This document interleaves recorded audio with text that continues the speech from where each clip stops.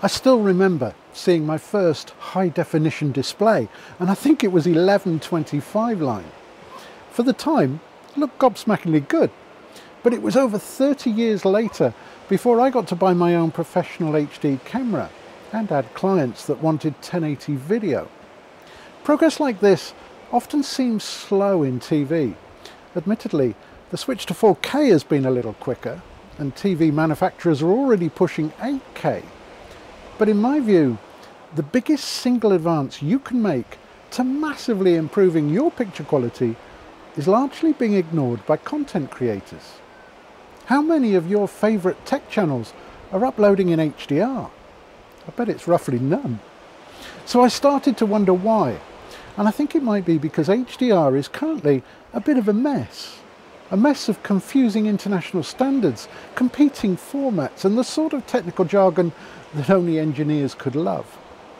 This confusion is preventing HDR from reaching that tipping point of acceptance. It's like most people can't be bothered. So let's try and tip things the other way and simplify HDR for your YouTube videos.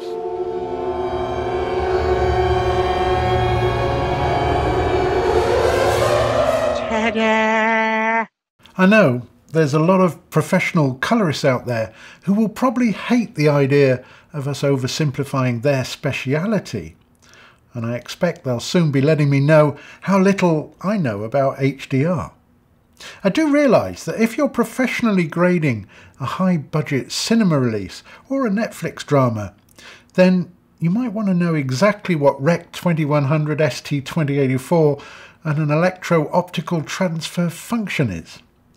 You might also think it's essential to have a properly calibrated £30,000 Sony reference monitor as well. But for the rest of us mere mortals, we'll just have to make do and make things as simple as possible. However, there is one little technical term we do need to agree on: the nit. It's just a measure of brightness. Imagine a candle placed in the middle of a cube with a total surface area of 1 square metre. 1 nit is the total level of brightness hitting the insides of that cube. If you could fit 100 candles inside that cube, it would be 100 nits.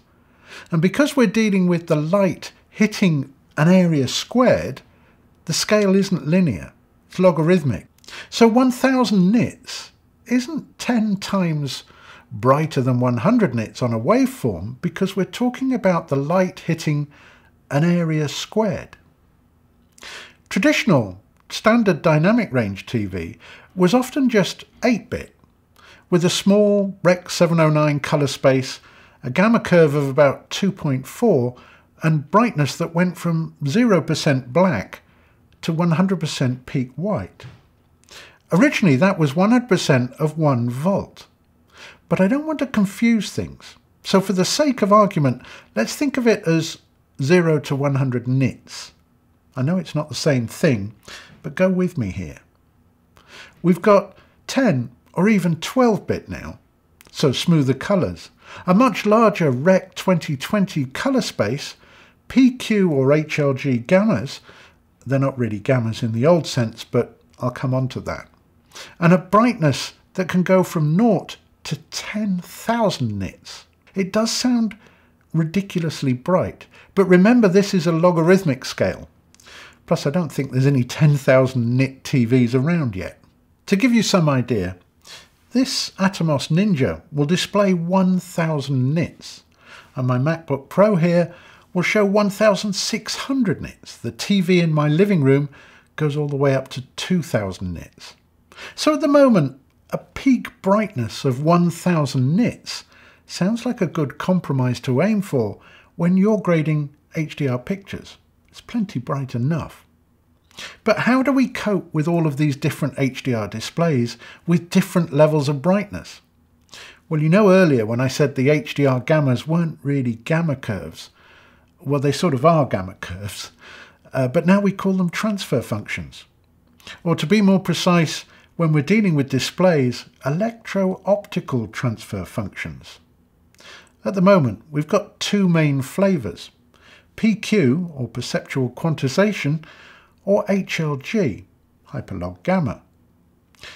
PQ deals with absolute values, tailored for your input or your output display device. And as an example, if we're sending 10-bit data to a 1000 nit display, we know that a luminance data value of, say, 500 should produce 82 nits of brightness on the screen. Unlike PQ, HLG does not deal with absolute values. Instead, it uses a gamma curve, the hyperlog one, which is related to the peak brightness of your screen. This means the luminance values are relative to the display. Now, I realise that many people like using HLG. It looks good in camera, and the original intention was that anything mastered in HLG should look okay on both SDR and HDR displays. This is because up to about 200 nits, there's very little difference between the SDR and the HDR curves.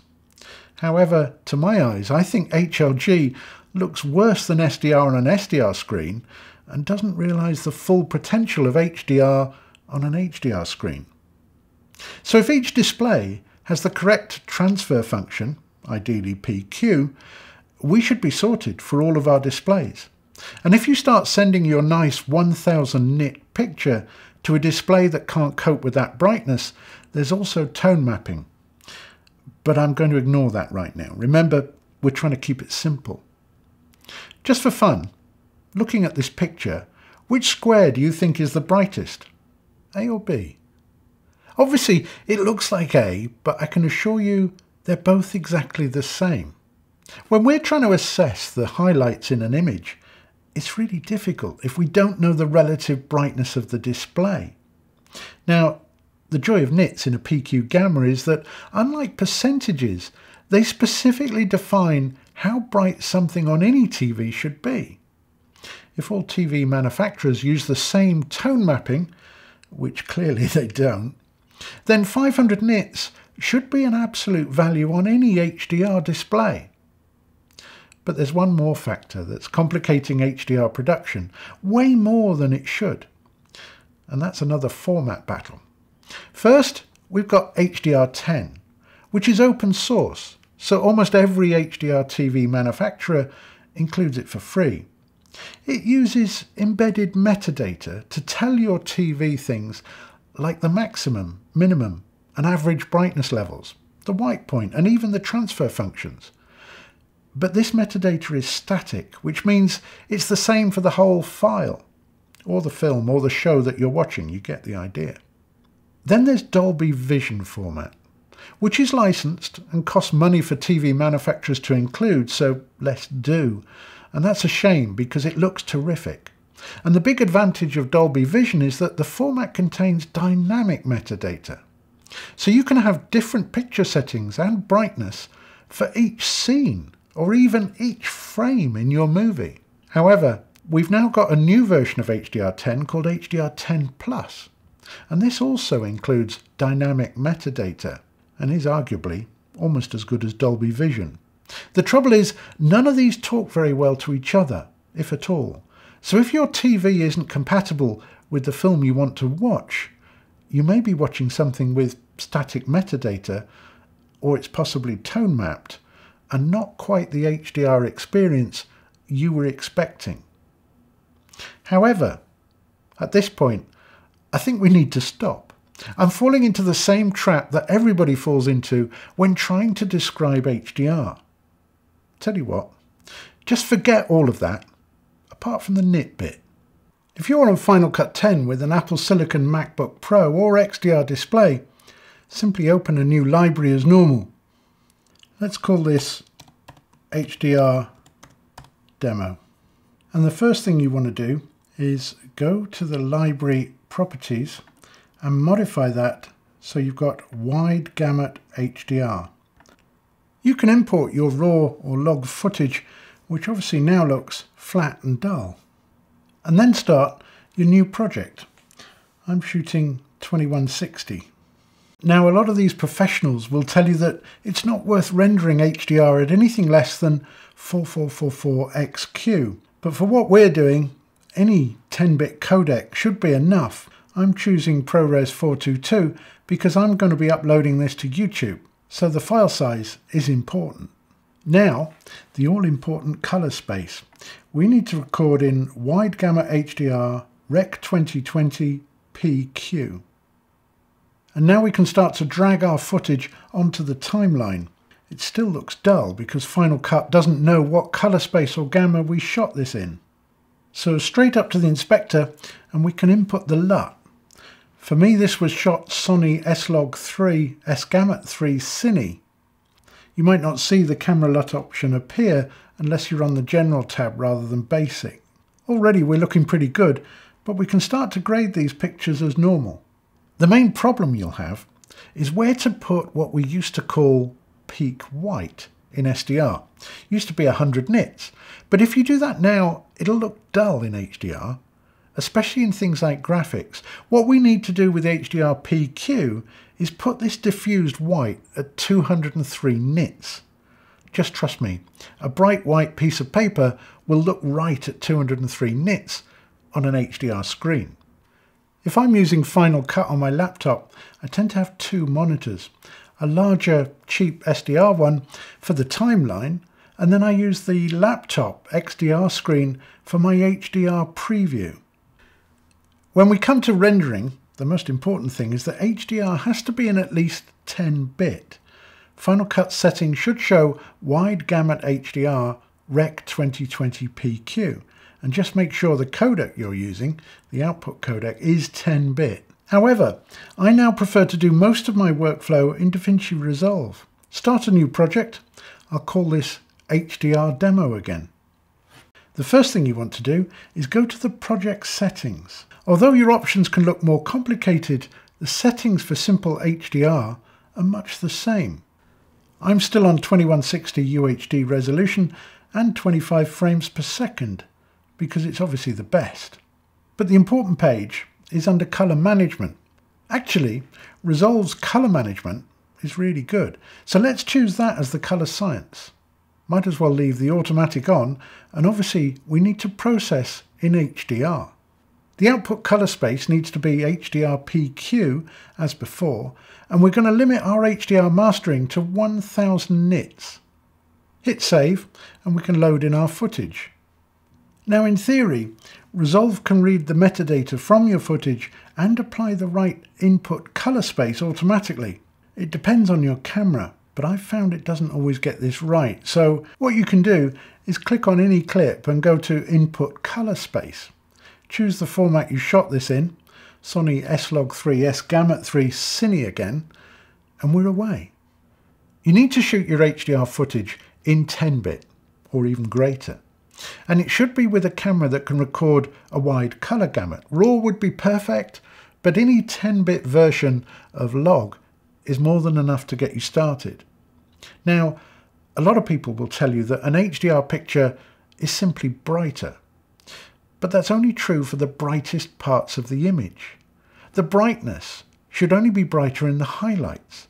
From black until the mid-ranges, the gamma and the brightness of an HDR screen is much the same as an SDR display.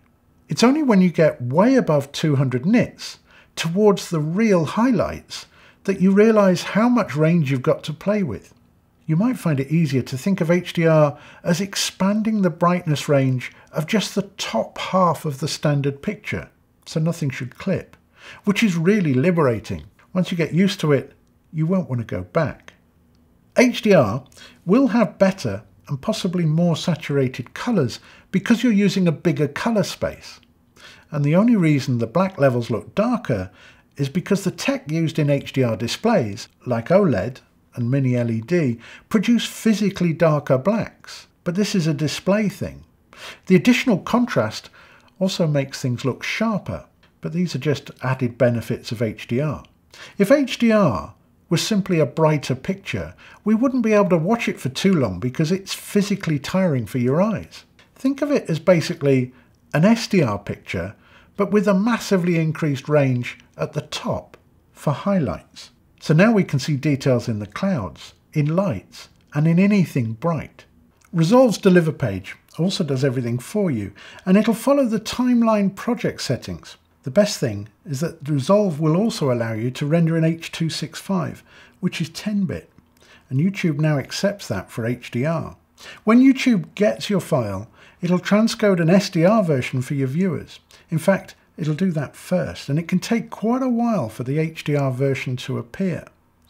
I'm sometimes talking days here, so don't panic when you don't see it straight away. You can make your own LUT and force YouTube to use that for the HDR to SDR conversion, but once again, it all gets quite complicated, and to be honest, I've always been impressed by YouTube's default settings. It's been getting a lot better recently and now does a good job. Now, at this point, I expect you want me to show you some lovely comparisons of HDR versus SDR footage. Unfortunately, I can't do that. It's impossible, because you're either watching this on an HDR screen or you're not. You can't be watching one video on both together. Anyway, I don't want to pretend I'm any good at color grading, because the purpose of making this video is to encourage you to give HDR a try. It doesn't have to be as complicated as some other people want it to sound, and it doesn't even have to be technically perfect. It just has to look better than SDR, which isn't difficult, and you might actually enjoy it. There's no going back. Remember, there'll come a time when it becomes the new normal for everyone. And anyone who has a MacBook Pro with Apple Silicon already has a great HDR screen, or most new TVs, or an Atomos Ninja, or even a later smartphone.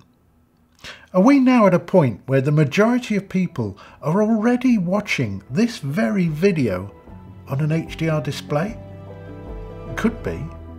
I always knew you were special. Thanks for watching.